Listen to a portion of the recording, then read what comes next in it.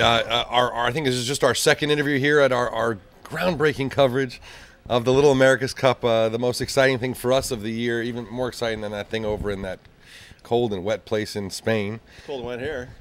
It actually kind of, it's warmer than it was in Valencia, I'll tell you that much. Yes. And a lot more comfortable for us. We're here with friends, we're here with people that we really respect and that we've been following for a long time. And here I have the Little America's Cup, the International C-Class Championship Defenders, Magnus Clark crew, Fred Eaton, the skipper, of course, John Casey, my co-host on all this stuff. Guys, welcome to On the Water Anarchy. Thanks, Clean. Again, you've been on before. Been on before. It's a good place to be. I like hanging out here. You're in a bit of a different posture this time. Yeah.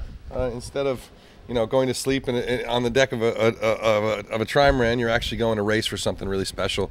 Pete, pan down for a second. This is the class flag for the C-Class. Fred, tell me about the origin of this thing. I can't tell you the real origin. Steve Clark showed up with the class flag when we had the race in Toronto last time, and told us to hand it to the race committee and make it work, and then left it there and told us to make sure it made it to the next event. So here it is. This is my last instructions before leaving Toronto. Steve phoned me. Don't forget the class flag. I'm like, what about the trophy? Don't forget the class flag. You know what? Guys in other classes, take a lesson from this. Get creative with your class flags. How cool is that? I know that I know that all the photographers out there are going to be taking pictures of it. And again, that's just spreading the word. Speaking of spreading the word, there are lots of media here. CNN's doing a piece. The Times is doing a piece. You guys have already been all over the papers. Of course, we've been following this for as long as it's happened. And for the first time ever, obviously, fully live coverage, tracking, onboard audio. What's the goal in all this stuff? What do you think, Meg? Right now, my goal is to win. But for the bigger event, The goal with all the effort to try and let people know what's going on is just to. I think the boats are pretty cool, and it's interesting for a lot of people to see what's going. Pretty cool. It's interesting for people to see what's going on, and we're trying to do our part since we're part of the production to make it available to people and make it understandable. So bringing you guys on board and all the other stuff just makes it easier for people to understand. When I was getting into the class, it was kind of like you're on your own, start from nowheresville, and that was a hard barrier until Steve Clark kind of opened it up and made things a lot more transparent. It's like, that's great, and that's the way we want to go. Like, transparency is good, I think. Transparency is everything. I mean, to us, it's everything, and I think the classes that are embracing that in general and the parts of the sport that are embracing that are benefiting substantially. Your whole thing's been a soap opera. I mean, from the first, I mean, it's a reality show. From the first foiling picture that started off this whole buzz that we've been so into, to now, you've got, I don't know, hundreds of thousands of views of just this sailing anarchy part of it, much less the wider world. But we know the players, we know their tone, we know what they're doing, we know their disappointments and their successes. But what about sort of as bigger things come into it? Okay, let's obviously we've got Glenn and Jimmy here. You've got Team New Zealand prowling around, Team Origin coming in, other guys coming in, a lot of people sniffing around, and obviously, if the Big America's Cup becomes similar in its own way, that will keep driving interest to this thing. What are the worries? How do you manage that process if indeed the interest is there? I'm just going to circle back to what you were asking about before. I think from my perspective, and I think Fred shared this, when we were growing up, I loved C-classes, but there are these things that happen in faraway places and magical lands, and you could read about them. It's kind of like heaven in the Bible. You'd never actually necessarily get there. So I think for us, it's been fun to be able to share it with everyone online, just our soap opera, as you call it, the ups and downs, the flying, the crashing, and all the stuff in between. And it's been a lot of fun to be able to share that with people, because I think, to your point, a lot of people out there appreciate it and are really keenly interested in it. And it's a completely different horizon on the world of sailing. So it's been nice to be able to open that up to fans or people who are just interested in the boats and the personalities. So thank you for making that possible through Anarchy. That's been a lot of fun. Dude, you guys started it all, so, You're asking about what worries might I have, like, if the America's Cup guys get serious, and they put a big campaign together and it's well-funded. Really, I don't have a worry about that, on account of I still have a great boat there. I'm still going to be able to sail a great boat, and I'm not really going to panic if I lose. If Glenn Ashby and Jimmy Spithill beat me this weekend, I'm not going to be humiliated by that, right? I mean, if I beat them, I'll be pretty proud.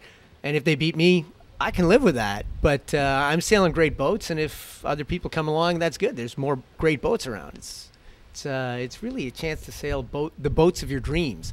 So it doesn't matter if somebody else wants to come along and build another boat, a better boat. I think that's an improvement. Are the boats small enough that even if 3 years down the line or 6 years down the line, there is big money in this? This is sort of seen as the the little gem that's sort of almost part of the Big America's Cup. Are the boats small enough that a huge program couldn't come in and just walk in and win? If they had enough resources? I think if you want a fast boat, it's still an ideas-based thing. I don't think we're anywhere near the limits of what can be done to these boats at this point to make them faster. So a guy with a better idea is going to win, regardless of budget in any real sense. Now you're not that far from the point of diminishing returns where it starts to get. Look at Steve Clark's boat right here. I mean, if it's working like he thinks it works, and maybe it does, he's got potentially a regatta winner for sure, even with his old wing. If our wing's working like we hope it works, we got a pretty fast boat. It's going to be quite interesting to see how things work out. And obviously, a huge budget team has more probability of coming up with a good idea, but it's not so bad. If they build a better boat, I'll copy it, and I'll sail an even better boat after that, right? It's good fun. John? Yeah. Well, I like to get on the more technical side of stuff. So when you guys go there, my eyes start to get big, And my eyes got big looking at your machine. And, of course, it's the newest one besides the Aethon platform. Yeah. But the newest wing. So what was the biggest jump that you made with this wing as compared to the Alpha wing? I don't know if it was so much as a jump as an evolution. Obviously, we tried to do some jumps in the platform development a couple of years ago, and we retreated a little bit on that front. But with the wing, we've stretched it out, made it a little higher aspect. My time with Oracle, I certainly spent a lot of long, cold nights out on the platform with Tom Spear, who's a great aerodynamicist, and we trade a lot of ideas back and forth.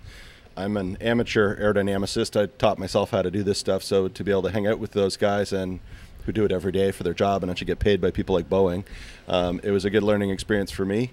So I think we've stretched it out a little bit, made it higher aspect. We made the decision to go with the new boat quite late in the game for us. Normally we'd start thinking about that in September. We didn't do it until after the Cup. So the whole design process was pretty compressed, and part of that was we wanted to recycle some of the tooling we had.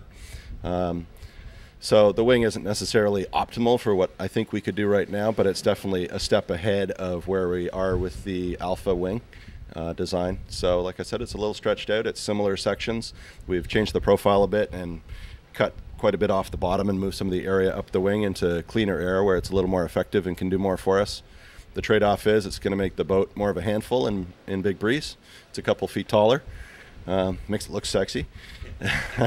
Which is the most important part is that it's black and really sexy. So that comes with its own challenges, though.